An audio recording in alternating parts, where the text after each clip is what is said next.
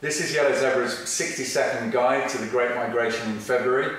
It's very similar to January. The herds are spread out across the entirety of the southern Serengeti, really. This is an area of incredibly rich, nutritionally rich grass and soil, and because of that it's the perfect place to raise your young. So this is the peak of calving season. 500,000 wildebeest are born in a matter of weeks in January and February, and this coincides with the greatest concentration of predators anywhere in Africa at any time of year. So, I mean, epic big game viewing this.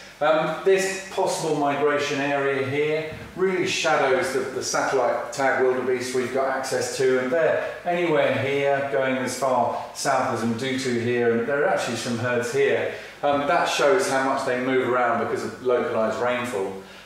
This hotspot area here is historically where the best herds have been, and also where the best cat concentrations are. And from that, I would cherry pick this area here. Cassini is slightly quieter than Mdutu, but those areas really are where the action is throughout the whole month.